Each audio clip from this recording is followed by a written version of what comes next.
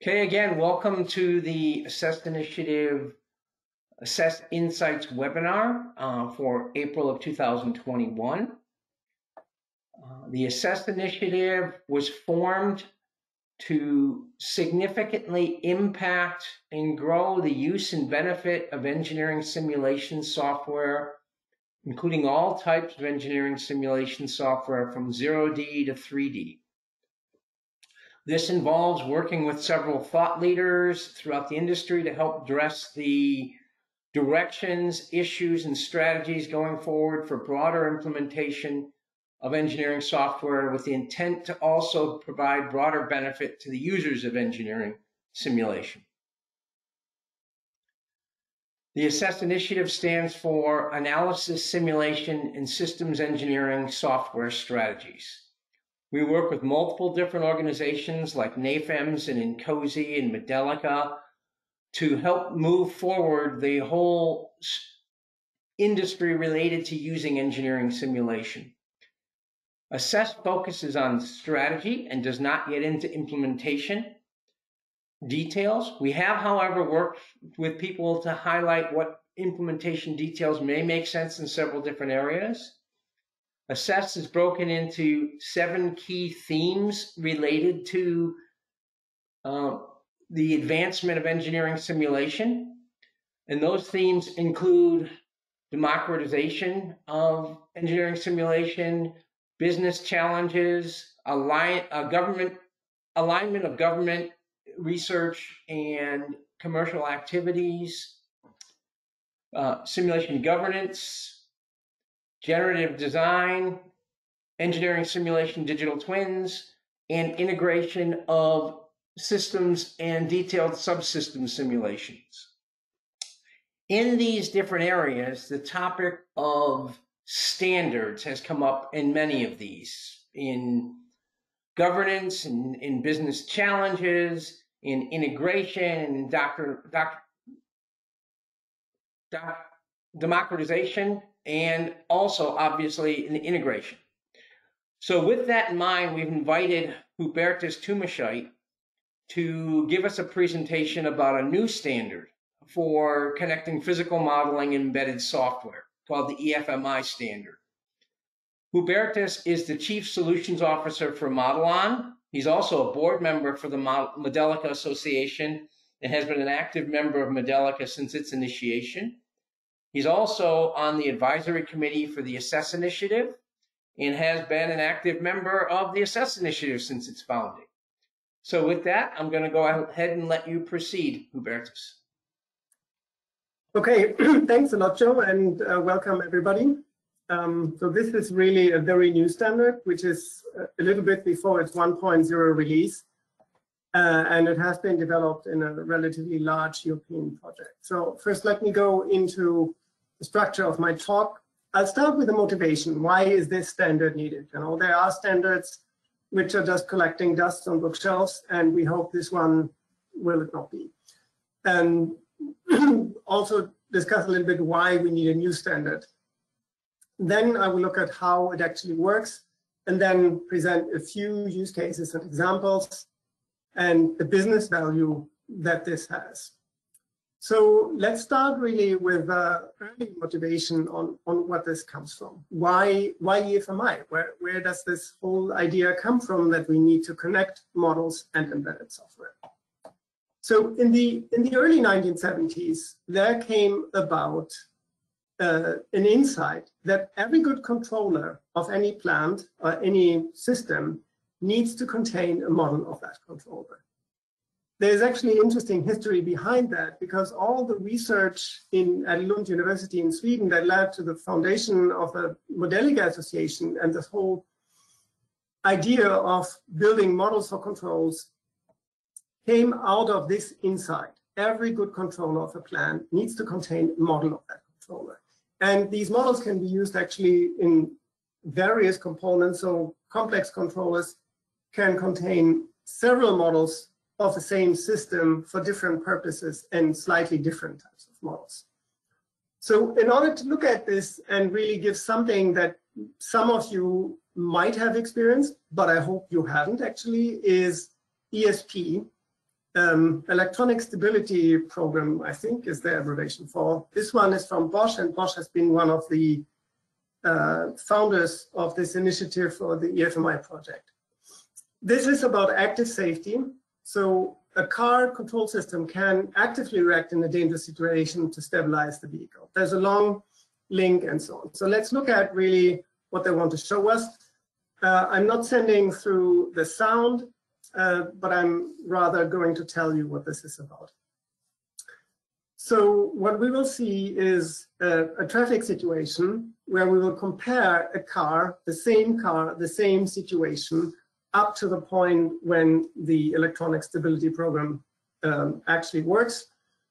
And then we'll see the differences in between. So if you have a modern vehicle with a complex controller and an ABS system, you can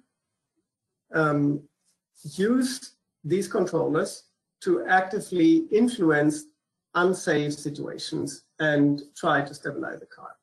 So the scene here is driving on a highway and a sudden obstacle shows up. So a car is going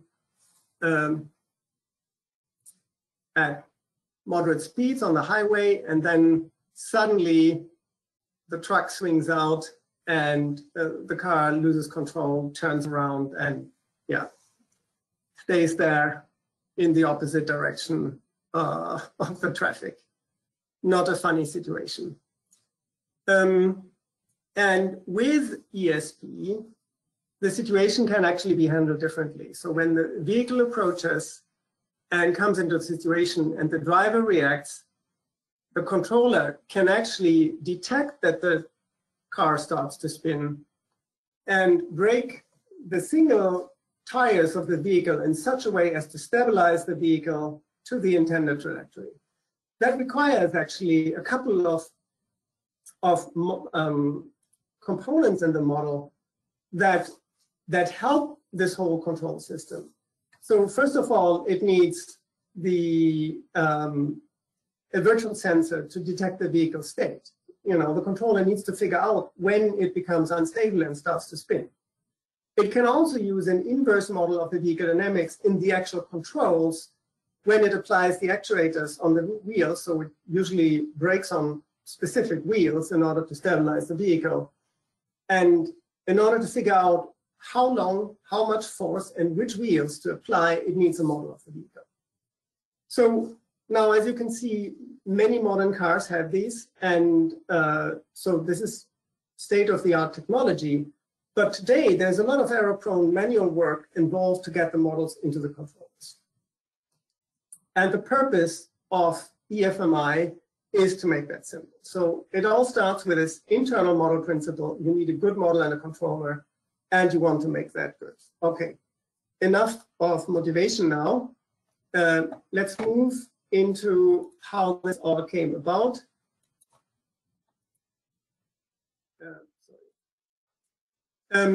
This new eFMI standard to bring physical models to ECU software has been developed in an ITEA 3 project. That's a European IT industry government EU-funded project that ran from 2018 to 2021. It finished about a month ago. And in order to not just have a temporary project, but keep that thing alive long-term, the eFMI standard has been transferred now to the Modelica Association just last month in March, so that it will have a continued home and it is possible to develop it further. This is actually a very similar way as to how the eFMI standard came about. It was a large project.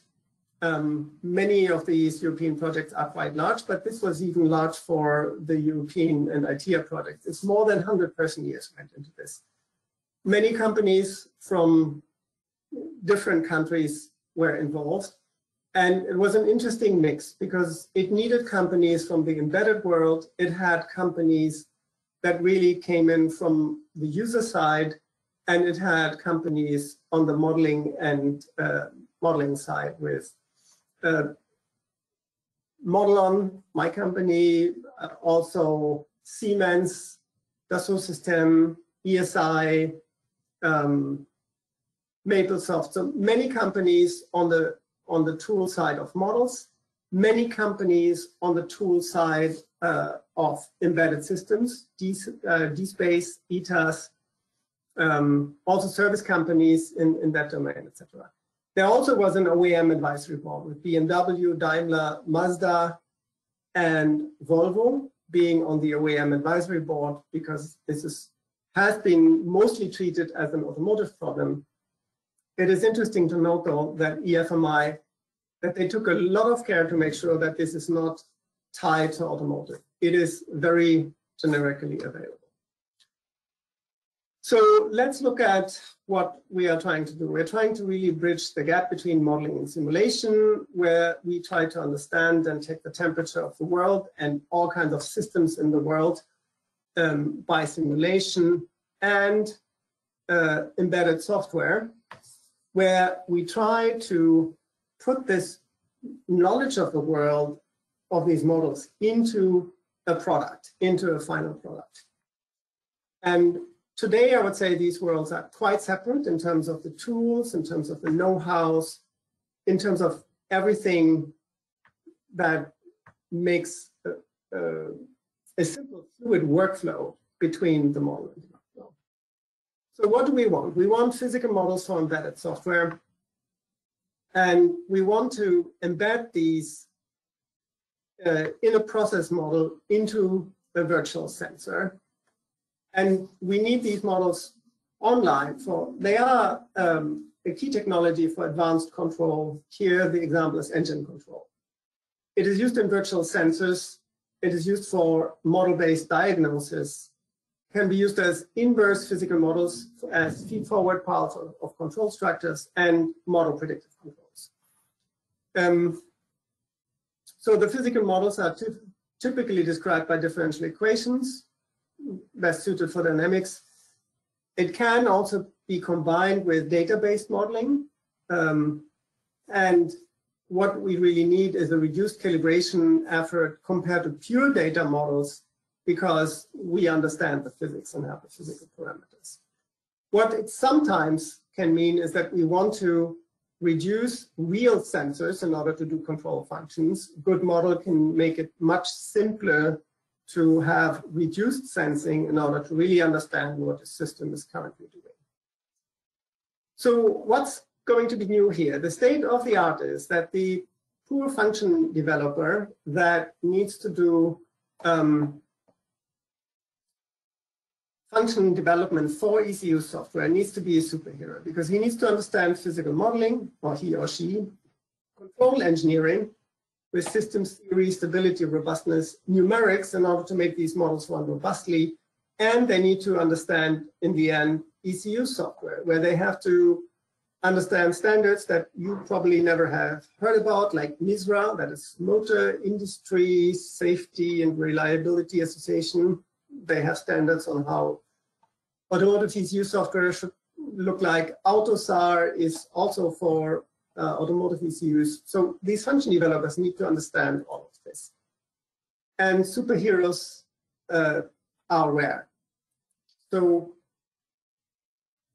what do we want to achieve with the new standard? We want with the new standard to achieve new tool chains and new ways of calibration, where we do not need a superhero anymore, but we can go with separate people that are physical modeling experts, control engineers, ECU software developers, and all the detailed knowledge about numerics we actually want to store in libraries and numerical services, so that nobody has to take care of that part as a human.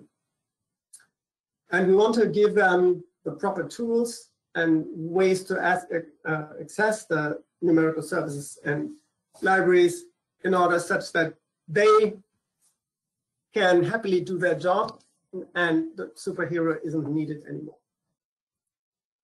So what are we trying to achieve here? We want to do eFMI, so an FMI for embedded systems, where we have model-based systems engineering in the development process, where we have also from the Modelica Association, the eFMI standard, the functional mockup unit, in order to be able to store models and share models and combine models in terms of the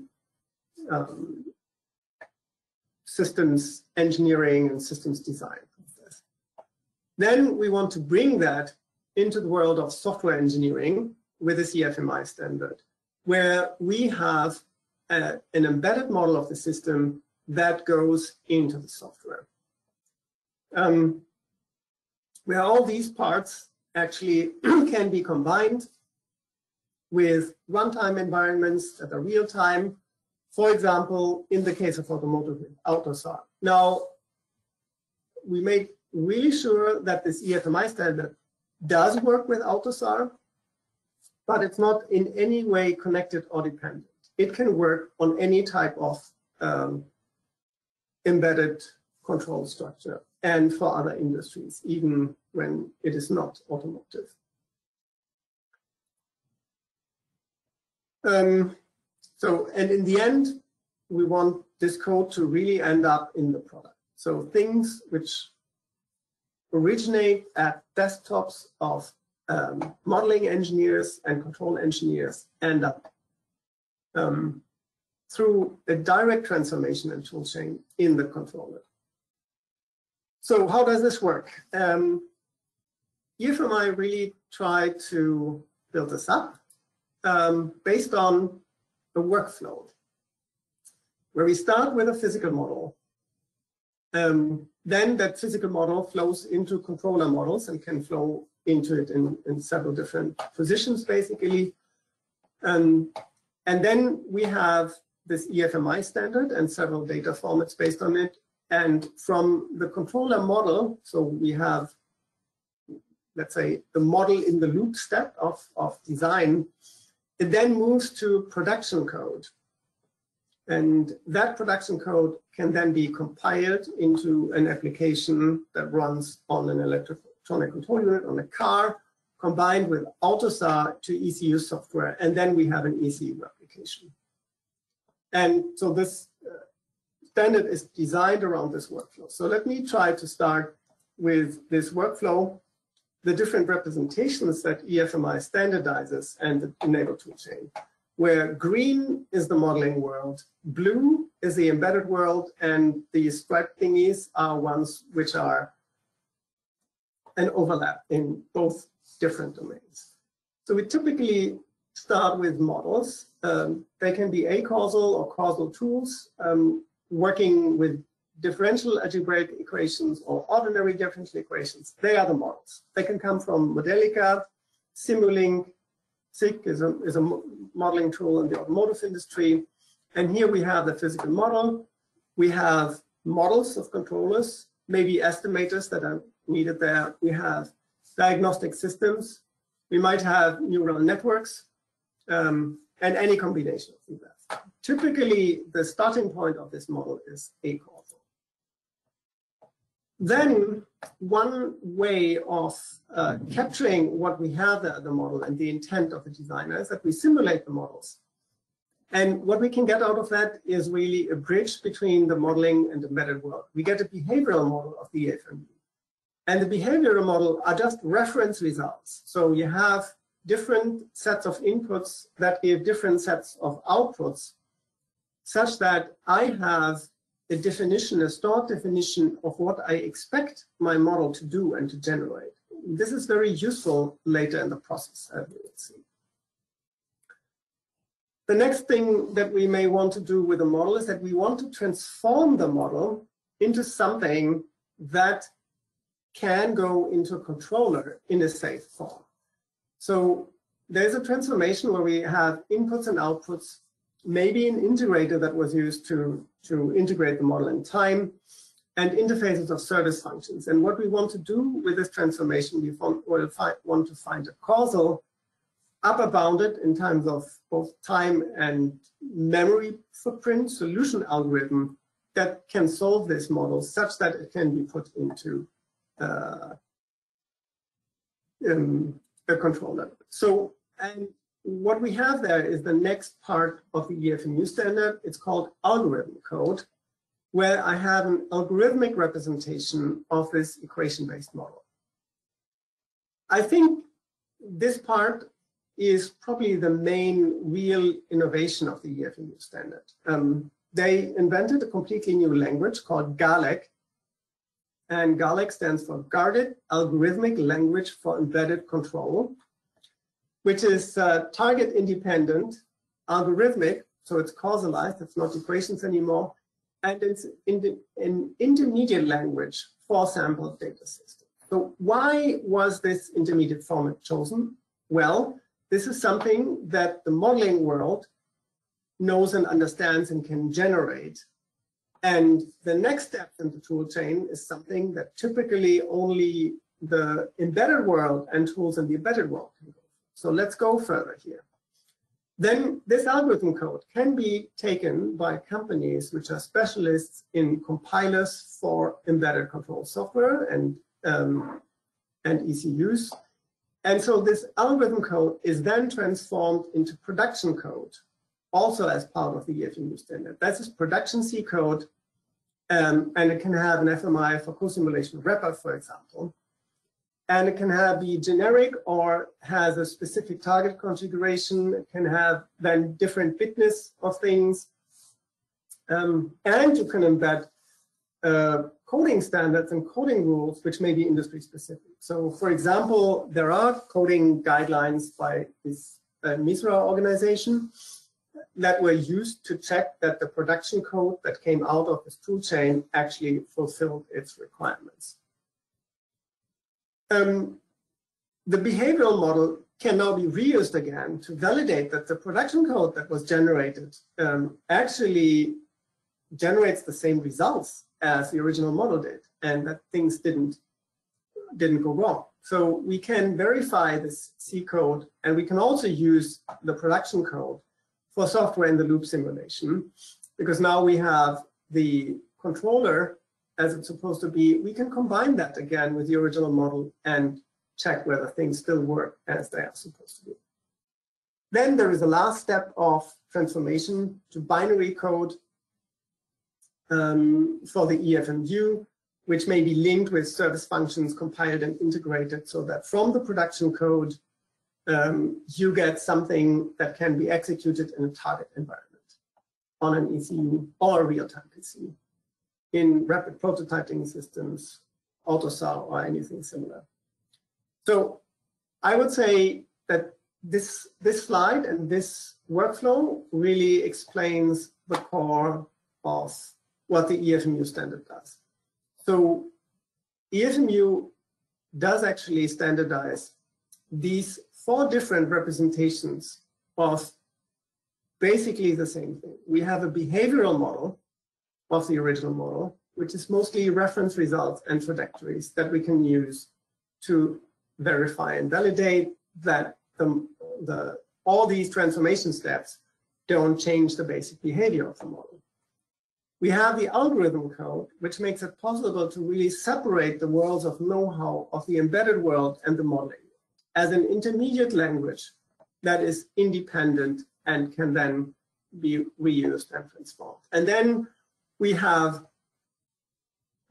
the parts which are purely in the embedded world. We have production code that can be compiled and transformed into binary code that then really runs on the final application. So now let's look at how this may be packaged and how this relates to eFMI, eFMU, and the container structure. I mean, if you understand eFMI or have known anything about it, you might know that it is the container for a model and a model description, meta information about what the model is about, how it can be parameterized. So eFMI actually decided that you can have the eFMU, which is the unit, the code unit that contains these different representations, have it independent, or you can have it actually embedded in a classic co-simulation eFMU, which is this outer gray structure. So we have inside the eFMU root, we have an eFMU manifest the manifest will tell you what's in it. So it will tell you whether there are reference results, algorithm code, and there can be several different versions of production code for different targets, as well as binary codes. Each of these representations, again, has its own manifest explaining what's in it. It's basically the metadata, the information about what it contains. And then the behavioral model has very simple CSV files with reference trajectories. The algorithm code has a manifest, and the GALEC code, the guarded algorithm language for embedded controls. And the production code has then plain a manifest and plain C code. Binaries have a manifest and object code for a specific target platform. Okay, so what are the special requirements for automotive embedded systems? We have specialized hardware, microcontrollers, with limited data memory and code memory and static memory allocation. Often they are single position due to restricted data types, fixed point, floating point. Then we have special high safety requirements on the software. There can be special coding guidelines. They are different from industry to industry. What was used mostly in eFMI really is the MISRA rules, the Motor Industry Software Reliability Association. They have code rules on how to write code. So you have, for example, in numerical software, you have exception handling for not a number and division by 0. And within this toolchain, that is not anymore available on these platforms. So we need to make sure that these things cannot happen and are guarded against. That's what the GALEC language is for. You have also inbound guarantees on what kind of inputs are allowed. Then, of course, you have hard real-time requirements on cyclic tasks. You have really guaranteed execution times and limit the smallest possible sampling rate. In automotive, it can be a millisecond. For other systems, it could be much larger. You have special real-time operating systems and specialized tools and tool chains. And so what this is about really is providing the tools in order to drill down and get the model really onto the ECU. Okay, there have been a number of demonstrators in order to show that this actually works. So let's look at what the project did. Now, unfortunately, I have slightly bad news here. There have been a number of really interesting and cool examples among the demonstrators, which I unfortunately am not allowed to tell because they are guarded by project-specific NDAs. So that is interesting information about very interesting demonstrators that have been done that I cannot do details about. So this is only the public information. Interesting is maybe that the partners in the project considered this really to be sensitive competitive information because they see huge value in this. So let's look at how these demonstrators work, or which demonstrators were done. There was actually done a lot of work in order to make sure that this quite ambitious toolchain actually works. So Siemens, Dana did a demonstrator automotive, a hybrid engine torque prediction using a scale model neural network. So they transformed a much more complex model into a neural network to use that in the controller. DLR, that's the German Aerospace Research Institute. They used a semi-active damping controller with a nonlinear inverse model and nonlinear Kalman filtering. Gipsa Lab used a vehicle dynamics control by a parameterized nonlinear model predictive control for a semi-active control also with neural networks. So here it was put, you can see some sort of race type vehicle on a 4-poster test stand where it was tested. The controller was actually tested in that situation. So the final controllers, the final demonstrators actually often showed driving cars with the embedded controllers in them from this project. Renault had a demonstrator with a Kalman filter for air filtering. Daimler had a demonstrator with a dual clutch transmission diagnosis. So this is a slightly different use case of diagnostics, model-based diagnostics. Volvo built a demonstrator with a transmission model as a virtual sensor to actually understand what the model did. Dassault System had a demonstrator with an advanced emergency braking system controller. So similar to what we saw in the introduction.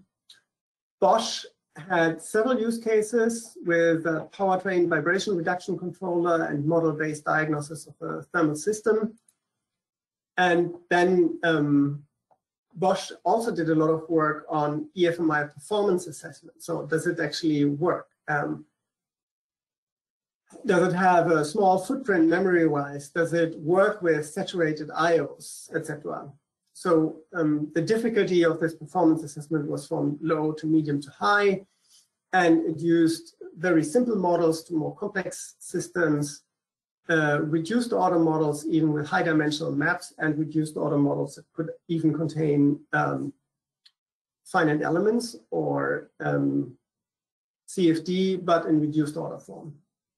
And also a rectifier for electric vehicle. So there was done, a lot of work was done on this. So let's look a little bit more into these verification and validation efforts.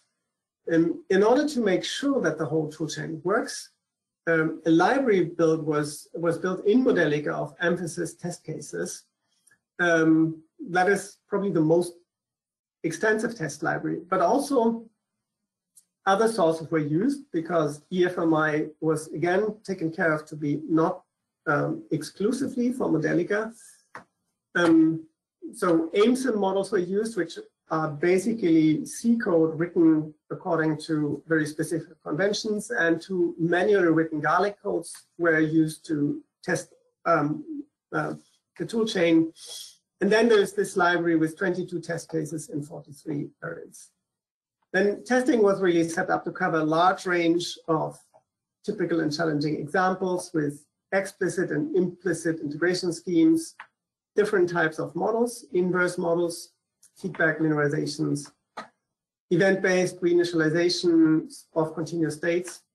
This Garlic language needs certain built-in functions to work, like solving linear systems of equations and data interpolation and so on. So in total, more than 500 test scenarios were built up, covering the complete toolchain to be executed, from the very beginning in the modeling world down to getting the code actually into a vehicle and testing it. Okay, so one example here of things that need to be tested, which are interesting, is, for example, division by zero. Could be trivial. If you happen to know anything about ABS control and how to control tire slip, which is part of the more complex EPS system, you will realize that you need to know the slip, and you actually need to divide by the velocity of the vehicle. Well, once you finish braking, the velocity is zero, so there you have the opportunity for a numerical hiccup. This was one typical case that was tested here in these test examples. And in the same way, a fairly complex test suite was built up to make sure this works. There was also an eFMI compliance checker implemented, which is open source, and that is meant to help companies that want to implement this in the future to figure out whether they've done that properly. So actually here, this test case with slip with safe division was one of these particular test cases. So how does this whole toolchain perform? So if you think about it, today, if you have these models and controllers, they're usually handwritten and hand optimized in the past. And you need to figure out also that the memory footprint is okay, that static memory allocation works, that error handling works, meaning that these things even work when some hardware components are broken and you get faulty sensor inputs, etc. So how does this all work? And you need to validate that the maximum execution time helps. The detailed results of these performance tests are project confidential and often tool specific and confidential for the tool. But the general results are that actually everybody was very happy with the project results. The memory footprint of all tests was good and comparable to hand optimized codes. Interesting was that many examples ran actually faster than hand optimized code. So setting up this well thought out tool chains where every step was done by specialists in their own domain actually made it possible to make this better than the old way of manually optimized codes by human intelligence optimized codes. Some few examples were slower, but I think the maximum slower was 30%. And we have to take into account that all tools in this tool chain are still early prototypes. So where is the business value here? Well, one of the main challenges in the field of automotive embedded systems is really software complexity.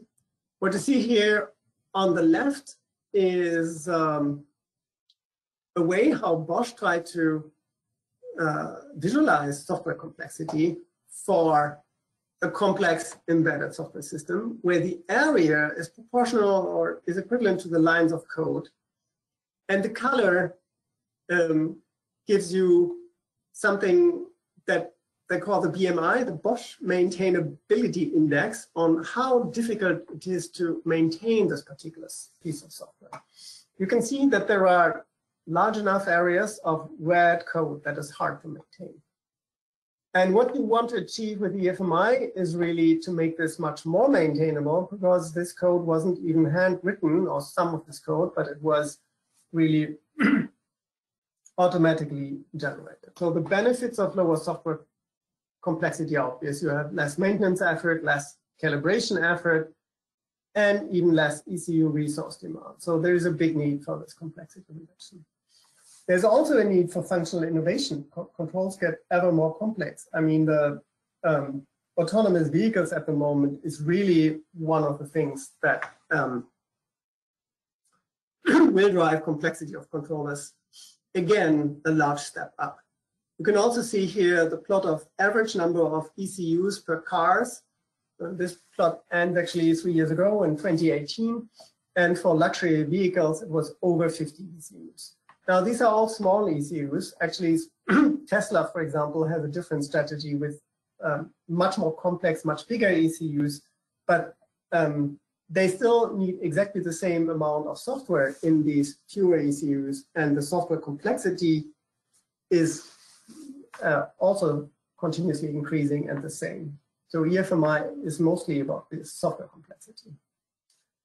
So what's the business impact here? We want to increase the productivity and really be able to reuse model libraries and numerical service functions that come from the model-based design and model-based systems engineering world, and introduce automation for model translation and code generation and a seamless tool chain, where we really remove the barrier between the physical modeling world and the ECU software development, and have a continuous tool chain from the physical model to a data flow representation where we can then put these things into production, into a real vehicle. On the software side, they really want to master complexity and software design with abstraction and encapsulation, and be able to separate the concerns between the physical behavior, data flow, and embedded code. For tool vendors, that is also very interesting because they can really expand the market in the model-based design domain. Suppliers and OEMs have large advantages because they can introduce new advanced functions for vehicles faster, and in some cases replace hardware with software. This will also introduce new modes of collaboration. So now let's at the end look a little bit at the voice of the customer. What have the OEM that were not part of the actual project, but basically evaluating it said. So these are actual quotes from members of the advisory committee. So we're using the same universal and physical plant model as eFMU in MIL, SIL, HIL. This is model in the loop, software in the loop, hardware in the loop, and on the ECU is a technological breakthrough with considerable potential to reduce the development time. Then from Volvo, which is two different companies these days, Volvo Cars and Volvo Trucks. What we demonstrated using eFMI for the model-based development of a virtual sensor is the way to do it. That's a typical Swedish understatement way. eFMI is a very systematic and portable approach to model-based development of automotive embedded software. That's from Volvo Trucks. And from JSAE, that's a Japanese version of the Society of Automotive Engineers, Yutaka Hirano. eFMI will revolutionize the translation of models to embedded software. So the OEM that accompanied the model were actually quite happy. So how is the future governance of the eFMI standard? It has become a Modelica Association project, which is open to everybody. Project bylaws require that the standard is open, so the Creative Commons for the text and a BSD 3-cores license for software artifacts. There is a future project website, efmi-standard.org. Now, that one is not quite active yet. That will hold the standard once the formation of the eFMI project is progressing a little bit more. Now, what I would like to point out here is that eFMI is not only from Modelica. It can really be used with all kinds of other different source formats. Garlic, this new language, is an open intermediate representation that's opening eFMI for other modeling languages. And these automatized production code testing, AutoSAR, platform integration, etc., it goes into much broader group than just Modelica source as a modeling language. So let me come to the summary then. What we have with eFMI is a new standard to bridge the gap between physical modeling and embedded software. It started as an ITR3 project, and the maintenance is continued in the Modelica Association. It's approaching a 1.0 release, which is public on GitHub. There is a website, emphysis.github.io, for the project results, where we have the alpha version of the standard is published. What is interesting with these European projects is that it really gives you out of the gate support from tool vendors, both on the modeling and the embedded side. I think most of these tools have reached prototype status. I think few of them are really ready now for the full commercial release, but the commercial releases are planned for this and the next year. Now, keep in mind that this standard is not even released in the 1.0 version, but it will be probably within the month of April. There is support and demand from automotive OEM and suppliers. And yeah, it will be continued maintenance and support as a new product, which was started in March. And if you are really interested in the technical details, there will be in-depth papers and presentations at the Modelica Conference 2021, which is going to be an online conference, September 20 to 22 of this year, 21. Okay, that was it for the presentation. Thanks a lot. And we are now open to questions.